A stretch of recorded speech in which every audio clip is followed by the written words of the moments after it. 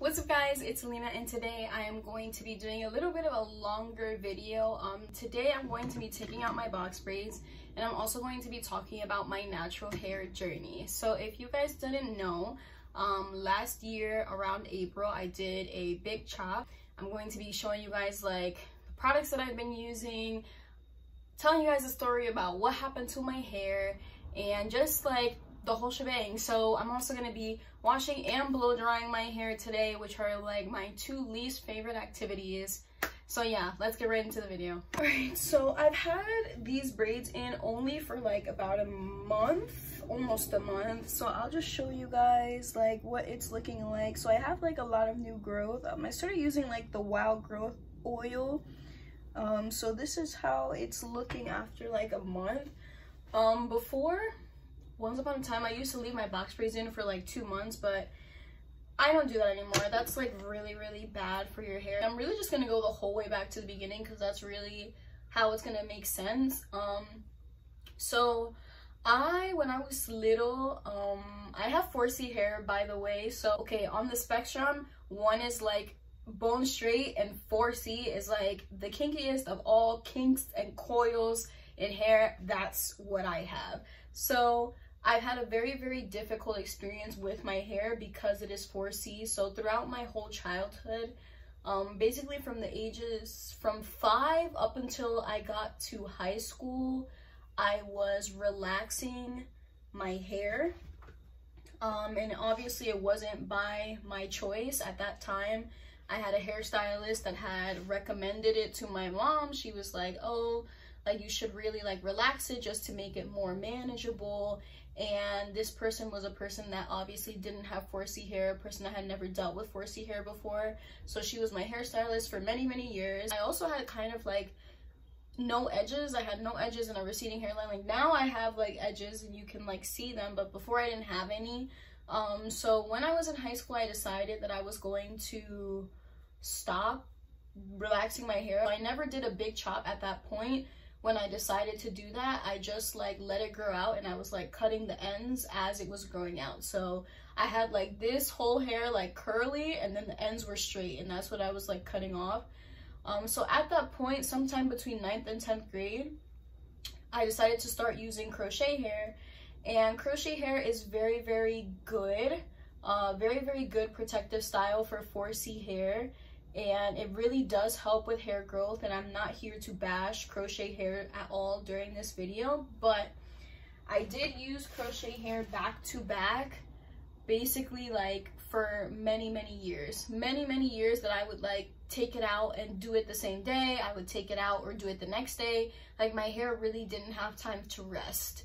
So I also wasn't really taking care of my hair while it was in a protective style, which was not good at all. Like you can't get box braids or passion twists or any type of crochet hair and not take care of your natural hair, because it'll damage it and it'll start to fall out. I want to say like in January, a little bit, like I think it was January of last year. It was like right after, either right before or right after I had COVID. Like I had very, very bad hair loss in the back of my head.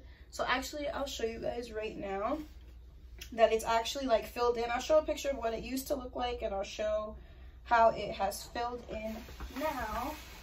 But this is like the bottom. I actually had this like shaved for quite a while because it was just growing so unevenly. So all of this, I had like an undercut, and now it's like growing even. So that's why more of the hair is picked up. But that was like the first spot that started to get like really, really sparse.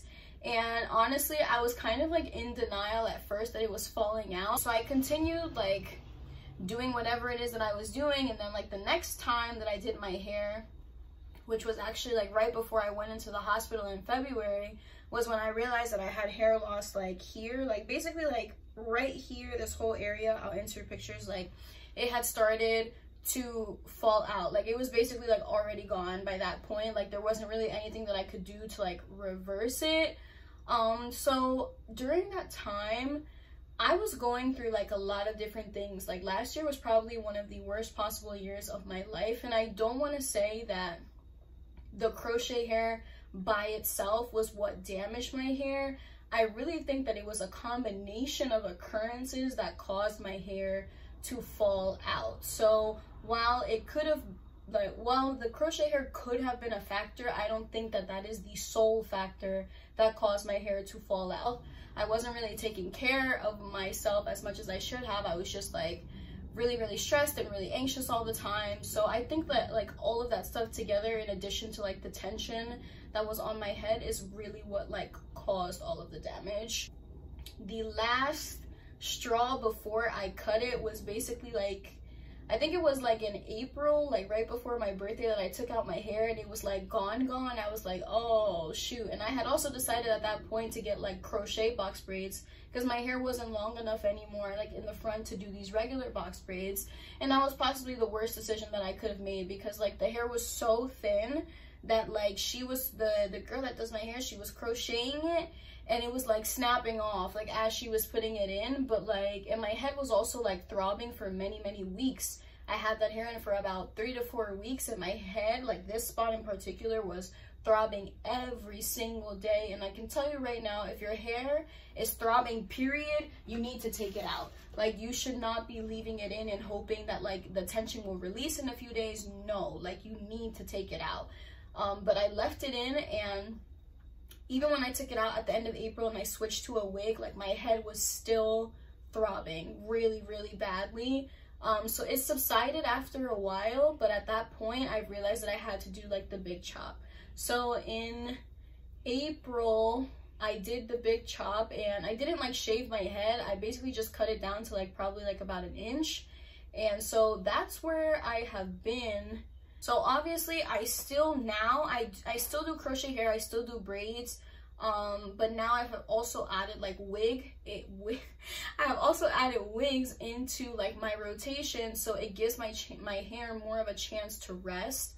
I've been a lot more diligent about like oiling my hair, putting like leave-in conditioner, moisturizer in it multiple times a week, and so my hair is a lot more hydrated now. Oh, that's another thing, like my hair was coming out in clumps, like oh my gosh, like I don't think I've ever seen anything so bad. And for a long time my mom was like, oh, it's just like shedding, like whatever, because you had your hair in for like 2 months.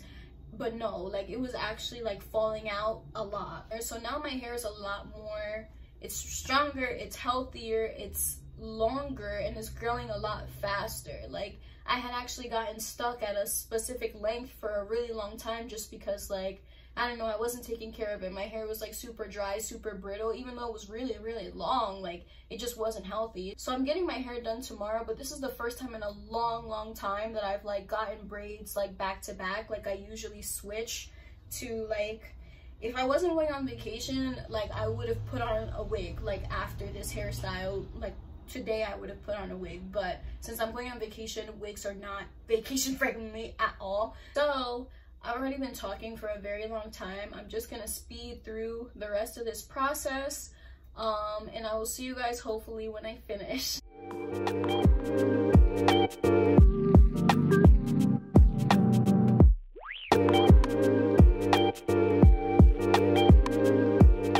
But I just finished taking out my hair. I just finished taking out my hair, and I'm actually multitasking, so I have to go get my laundry. But the next thing that I'm gonna do quick is pre-poo. I don't usually do this, but because I don't have like the root rinse, I usually use like the Cantu root rinse to like break up all of this buildup that I have from the gel.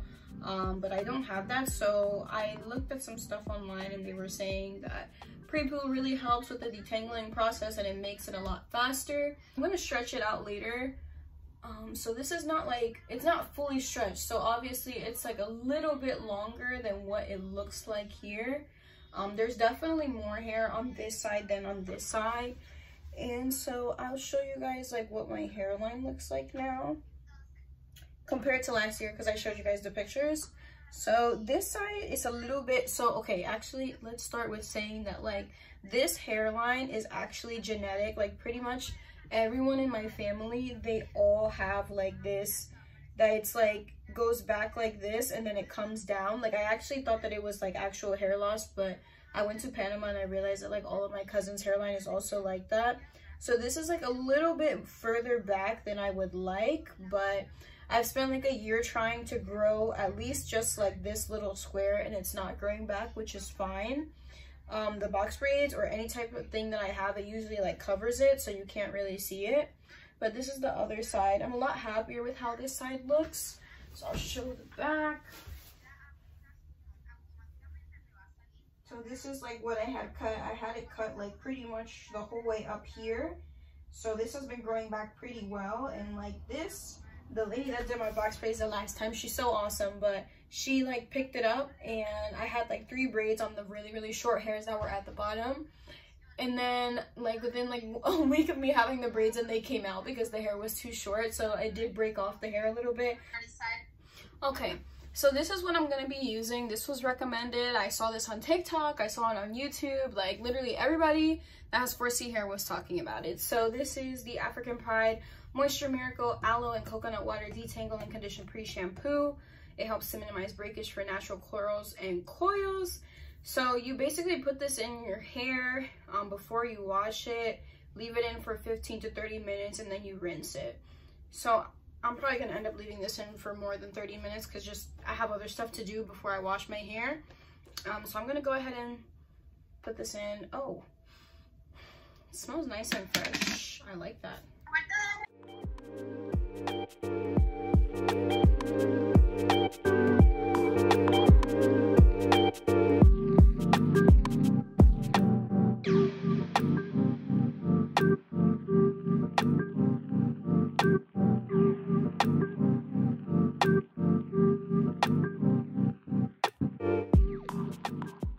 Alright, so my hair has been pre-pooing for, I want to say like 20 minutes, and it's gonna have to stay like this for at least another hour because I have to get on a prayer call in like 30 minutes.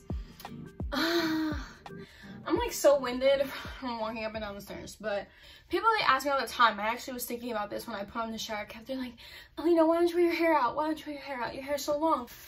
Do you want to see, like, do you see how short it is, like, now that it's wet? This is really why I don't wear it out. I do not know how to deal with this shrinkage. I do not know how to elongate my hair. Like, as soon as it gets wet, it shrinks up, and it's actually gonna get worse than this. Like, this was just from putting the pre-poo. Like, if I put like just regular water, like right now when I'm gonna get in the shower, you're gonna see that this is gonna like shrink even more. Like, my hair just absorbs it. But it's currently 9:50. I washed my hair, and actually the pre-poo, 20 out of 10. Like, it made the shampooing process so much easier. I think I washed my hair in, not including the deep conditioning, I think it only took me like 15 minutes, which is so rare. So I was so happy.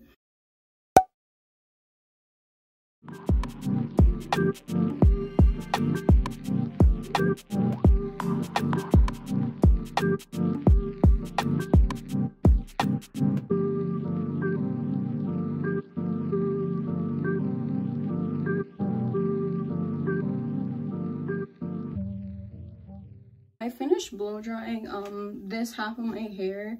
It's definitely not as stretched as it could be. Like, I've had it more stretched, but I don't have like the blow dryer attachment that will make it be like super long. I'll insert a picture, well, a video of the last time that I did my hair.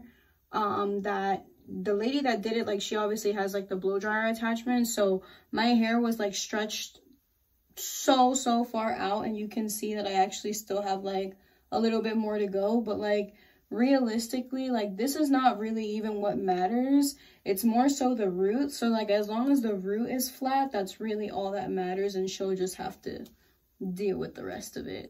I was really talking this entire time, and like, the camera was not recording. But anyways, I finished, and I'm actually very surprised with how stretched I got it. Like, I don't know, it's usually not as stretched as it is today. So I'm really happy, honestly. I'll show you guys what the back looks like. So I'm really happy with my progress so far. It's been almost a year. I think I'm at like 10, almost 11 months since my big chop. So I'm really happy with my progress. My hair is pretty much already in less than a year, it's already grown maybe like to half of where it was. So I'm really happy about that. Every single day, like even as my hair is in box braids, is in a wig or whatever it's in, I'm still learning how to take care of it, how to manage it, what products work best for me. It's always a learning process. So I'm really excited to continue on with this journey and to continue sharing my progress with you guys. If you guys do have any questions about big chop, natural hair care, I will do my best to answer them in the comments, even though I'm like still learning, but I can definitely speak about my experience. If you guys enjoyed this video, please make sure to give it a thumbs up. Comment down below what videos you want to see next, and subscribe to my channel. The subscribe button is down below, along with all of my social media links, my Instagram, my TikTok, my Twitter, and my Spotify. And I will see you guys next week. Ya yo no retrocedo, en Cristo todo lo puedo y nada me va a hacer cambiar, aunque digan que soy muy anormal. Aquí no le vamos a bajar.